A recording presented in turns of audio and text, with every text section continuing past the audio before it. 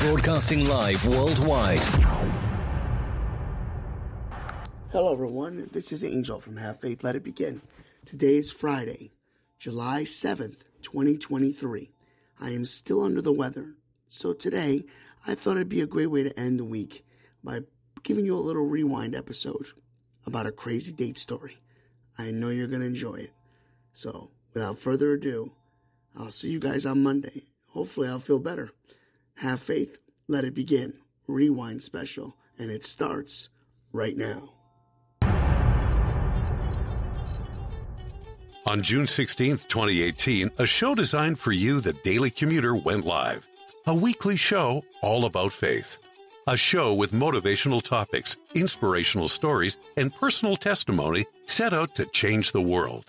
Don't you see that your faith is coming alive?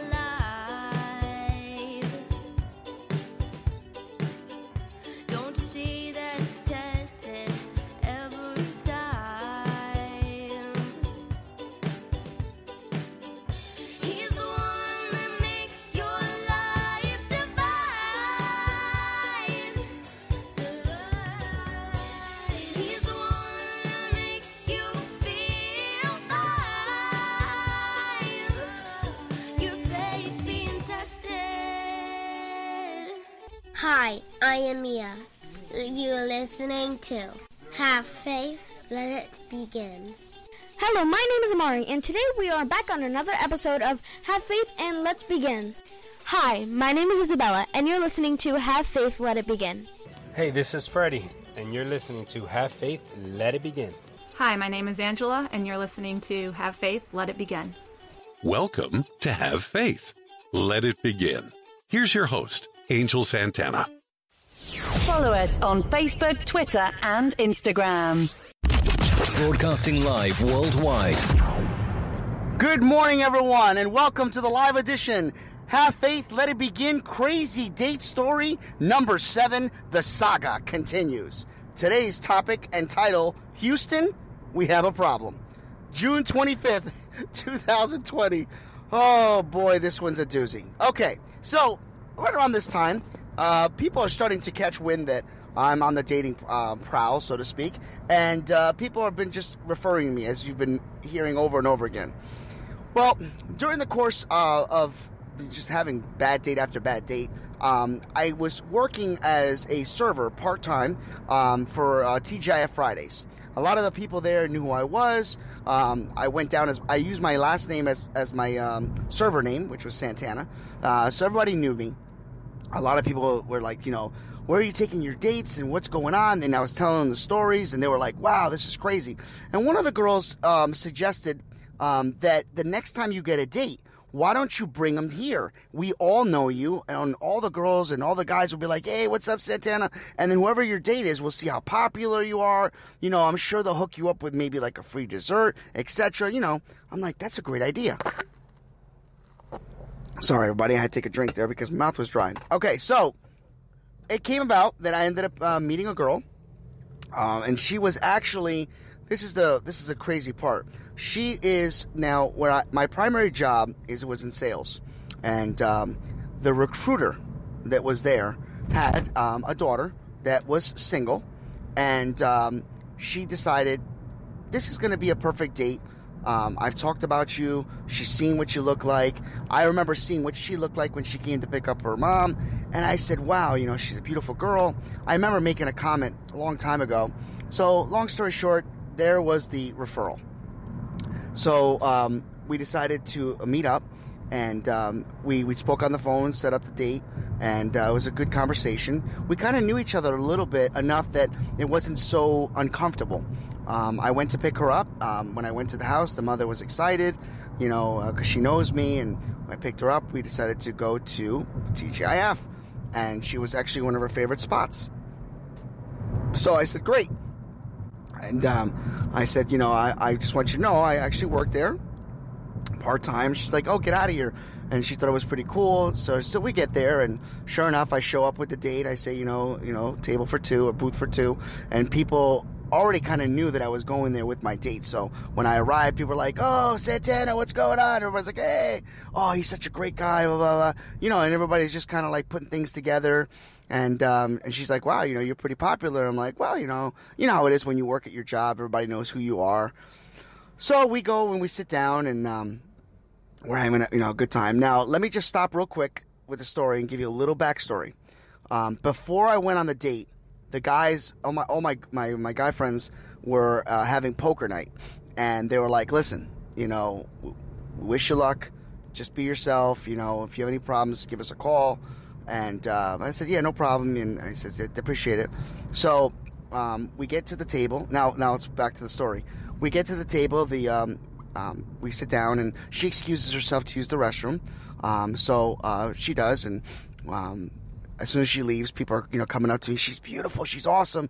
Where'd you guys meet?" Blah blah blah. And I'm telling everybody, and I said, "All right, let's not do too much. Let's get it, things going on." And the manager walks by. He's like, "Yo, that's a nice looking girl. Don't worry, I'm gonna take care of you guys." I was like, "No, it's cool. I've got money and everything like that." So I called the guys and I said, "Guys, I'm at TJF. Everything is good." They're like, "Good. You made it to the restaurant." I'm like, "Yeah, thanks. Nice. Very funny. Very funny." So we get to the restaurant. Everything is good. She comes back from the restroom. We order appetizers. We're having a good time, and we started getting ready to order for a meal. And she had said that she was having a good time, and we talked a lot during the appetizers, and the conversation flowed very well. I made it a point to make sure I listened more rather than talk. So she was talking to me about her goals and her aspirations, and it was just a very intellectual conversation. It was probably the best conversation I'd had at that point. So everything is going well. She ordered a steak. I ordered a meal. I don't honestly remember what I ordered. Probably a burger, because I was pickier back then. And they ordered the food. They brought us their salads. As soon as she got done eating her salad, she excused herself. She goes, "Well, excuse me, before the meal comes, I'm just gonna powder my nose." I said, "Sure, no problem." So she got up, went to the restroom, and I really quickly called my buddies and I said, "Listen, date's going really well. I'm not going to call you. I don't need to call you. Everything is good." So I hang up, and the couple of the servers came over and said, "She's awesome. Nice looking girl." I'm like, "Thank you." And we start. I'm noticing that as I'm talking to other servers, that time had passed. Like 2 or 3 minutes, 4 minutes, 5 minutes, and I'm thinking, and then all of a sudden I knew that there was something kind of off because the food arrived, and I'm like, that's weird. So one of the girls is like, "Everything okay?" I'm like, yeah, I'm just waiting for my date. She's in the restroom. And then all of a sudden, one of my servers that I'm really good friends with was running food that day. She's a food runner.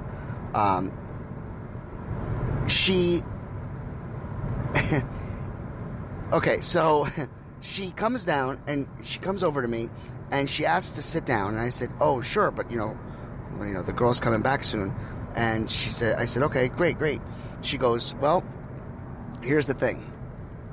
And she had like tears in her eyes, and I said, "What's the matter?" Is everything okay? She goes, "Angel," she says, "your date just left." I said, "I'm sorry?" She goes, "I went to the restroom because I was, cleaning up, and I overheard her saying that she was on her cell phone saying, 'Please pick me up, please pick me up.'" And I said, "Come on, stop joking with me." She goes, "No, she said that she just wasn't interested and she had somebody pick her up. She just left. She went out the back door." And I was stunned. I've never had somebody walk out on a date. She went to the restroom and never came back. She went to the restroom and never came back. So, a couple of servers. Now everybody who knew is wondering where the date went. I asked for the bill. The manager comped the bill and gave me a free dessert. It was very embarrassing. Extremely embarrassing. Never been stood up before like that. I mean, I've been stood up, but I've never had somebody just walk out on a date. And I'll be honest with you, to this day, I still truly don't know where that date went sour. But it was so embarrassing because I just couldn't believe what had happened. So, I'm sitting there, they're wrapping up my food, and one of the servers sits down next to me and says, I just want you to know something. She says, you're an amazing person. She says, I try my best to schedule myself to work on the nights that I know you're going to work. I'm like, oh, that's really nice of you. She goes, no, I don't think you get it. She goes, I have a crush on you. I said, excuse me? She goes, I've had a crush on you, and this is actually supposed to be my section, but when I found out you had a date, it was bothering me. She says, so I just couldn't serve you tonight, but I just want you to know, anytime you want to go on a date with me, I would be more than happy to take you out on a date, and I promise you I'll never walk out on our date. And I was, what turned into a crazy situation, sad yet uplifting. Sad and just shocking became uplifting. And I'm going to stop real quick for a second and give a little bit of the lesson portion of this crazy date story. When you don't care, or if you don't like somebody, if you're not showing any interest, it is in your best interest to be honest, be truthful, because that can hurt somebody. It could mess with somebody's psyche. It can put, of course, my insecurity was already shot, but it was worse because now I'm thinking, was it the way I looked? Was she embarrassed by being in my presence? What was it? And I'll never know what really happened. I can honestly say I've never truly found out why she never came back. And if you noticed, I didn't give her a name because I just didn't want to even make up a name, because honestly, I don't remember anything about it. I don't remember her name. I remember what happened. So back to the story at hand. The young girl that was a server broke that news to me, and it went from a sour night to, wow, I just lost a date and I gained a date from somebody who I find is extremely awesome. What I didn't know was this next date was going to be our crazy date story number 8. That's right. The server who took it upon herself to let me know she had a crush on me and promised she would never walk out on my next date is now going to be our crazy date story number 8. And trust and believe, you're never going to believe what transpires on this date. It is unbelievable. Have faith. Let it begin.